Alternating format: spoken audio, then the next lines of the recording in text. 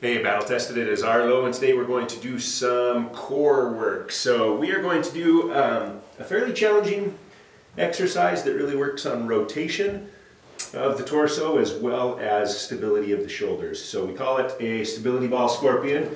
We'll start with hands on the floor, both feet on the ball. You're going to remove one foot, rotate your hips to bring your foot underneath, and then rotate back. And I'm reaching up and back as far as I can with my foot, knee bent, and then back around.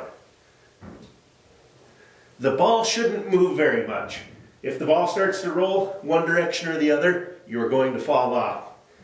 So we will typically do 5 or 6 reps each side.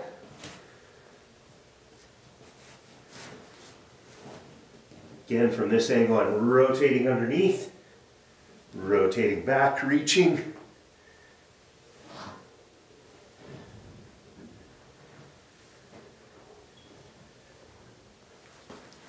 And that is the stability ball scorpion.